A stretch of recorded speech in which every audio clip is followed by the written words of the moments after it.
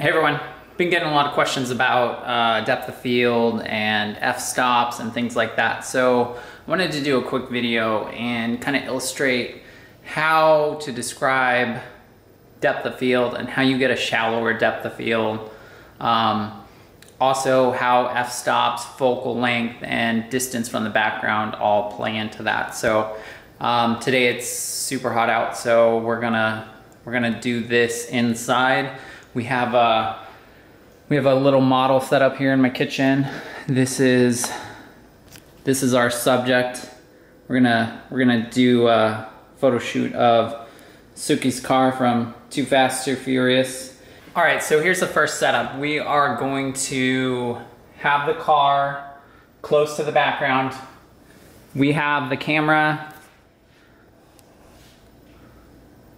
zoomed into 70 millimeters. We're gonna be on aperture priority, and we're gonna shoot a series of shots at f2.8, f5.6, f8, and f11, and we'll see what they look like. All right, so that was the first series of shots. Here's what they look like. So here's f2.8, f5.6, f8, and f11. So you can see as our f-stop goes up, we get the higher number, more of the background becomes into focus. So the lower the number, like f2.8, that's gonna give you the most out of focus area in the background, or what they call bokeh, whatever, however you say it.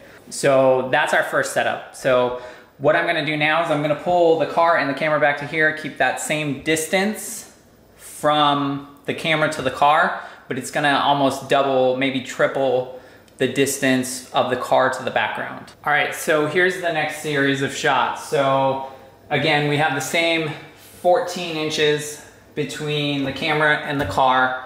We're still shooting at 70 millimeters. We're still on aperture priority mode. We're still gonna take those same f2.8, f5.6, f8, and f11 shots.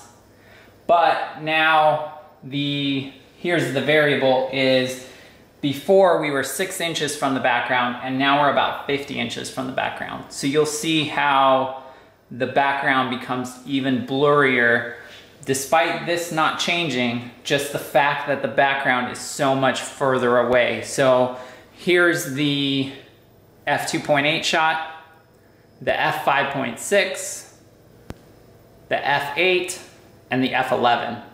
And now let's compare the two. So let's compare the f2.8 before with the f2.8, 5.6, f8, and f11. So you can see how the distance from the background really makes a big difference. When we talk about depth of field and getting that blurry background that everyone really wants, there's a couple things to keep in mind. So first, you need to have distance from your subject to the background. That's probably the biggest thing. The second biggest thing is to shoot at the lowest possible f-stop that you have.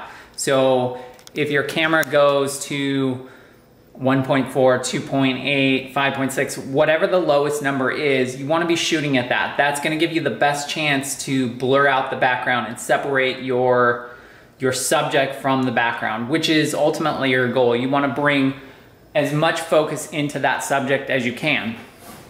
The next thing is your focal length. So if you can get away with shooting a longer lens, you have the space to do that, that's gonna help you.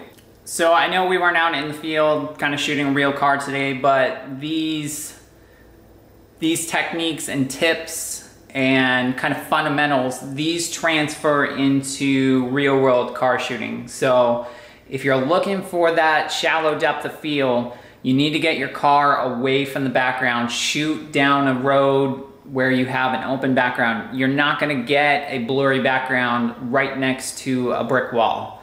It's just not gonna happen. You don't have that kind of space. You'd be in a situation like our first setup.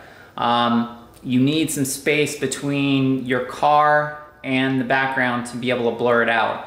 Also, shoot at the lowest f-stop possible. And then lastly, if you have a longer lens, give that a try. I think you'll find that you're able to generate better better background blur with that longer focal length. So hopefully this helps you. Hopefully you're able to implement some of these tips and techniques into your own shooting. If you have any questions or comments, please leave them below.